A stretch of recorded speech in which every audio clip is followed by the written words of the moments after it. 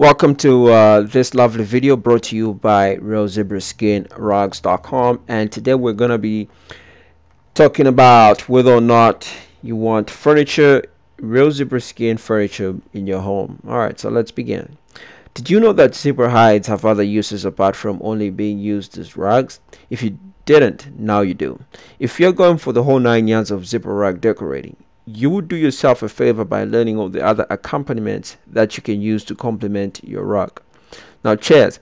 Chairs come in different shapes, forms, and sizes and upholstery. You have chairs great for camping, chairs for the dining table, chairs for your office, or chairs for your living room. But the one thing we're going to focus on is the finishing. Instead of ordinary fabric or leather, zebra skin is used. So benches. Everything about these benches is the same as an ordinary one. The only difference comes in when zebra skin is used to finish the piece of furniture, giving it the black and white stripes that give zebras their unique appearance. Now, ottomans. The beautiful footstools that add their own value to a room. Now, these two can also be finished with zebra pelt, just as chairs and benches.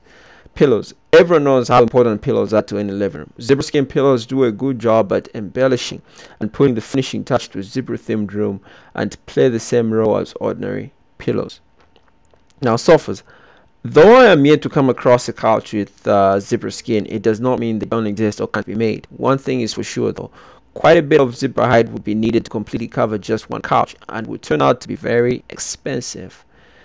So if money is not an issue and you think you can give your entire room a complete overhaul, you can go ahead and buy as much zebra hide furniture as you can to truly say your zebra theme is totally complete.